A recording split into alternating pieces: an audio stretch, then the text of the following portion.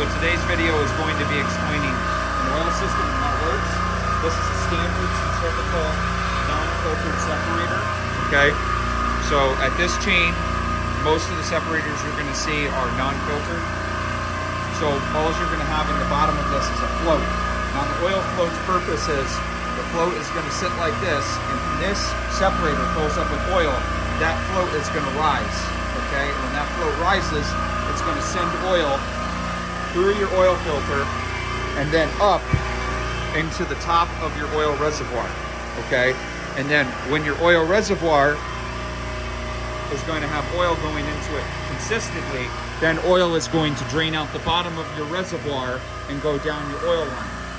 Now, your oil reservoir is going to have an OCV on the top of it, which is going to give you between 20 and 30 PSI plus over your suction.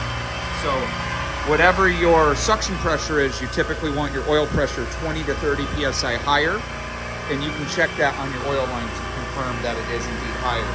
You can check that off of the bottom of your reservoir or on the line if you have a gauge hookup, a service port. Now, that oil line is then going to go into your compressors. This is a low pressure oil system, so you're not going to have any oil pressure differential valves. It's just going to be a straight oil feed line right into your oil pot. Okay, and that oil pot is right here, and this is also going to have an adjustment on the top. Now, these come factory set, so definitely this is going to be the last thing that you want to look at in terms of oil problems on your rack. Now, you can see the oil level through the sight glass. This oil pot specifically is half full. The best amount of oil to have normally in an oil pot is a quarter to a third, but if you have a half and it's not causing issues, I wouldn't worry too much into it.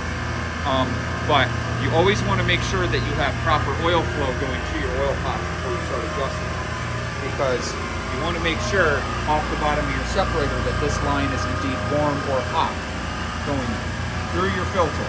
Now, always change your filters regularly, and then also you want to make sure that if you're not getting proper oil flow, you might have to clean your separator float as well.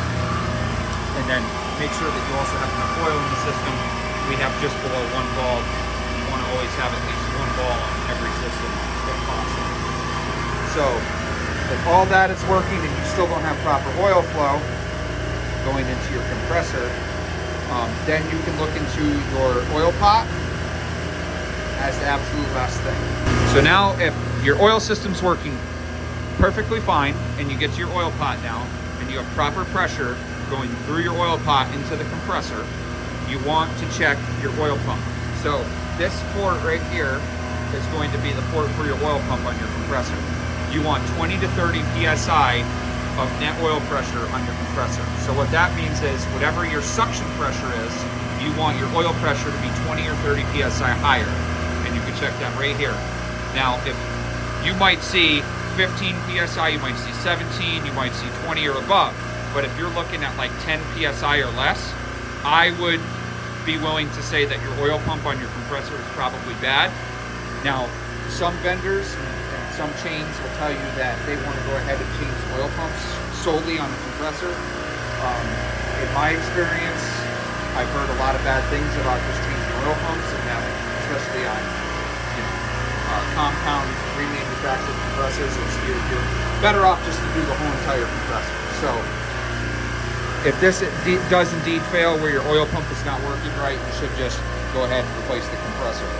But that's chain to chain. Some chains might tell you to replace just the pump, some might tell you just to change the compressor. So that's how an oil system works. Things to look for.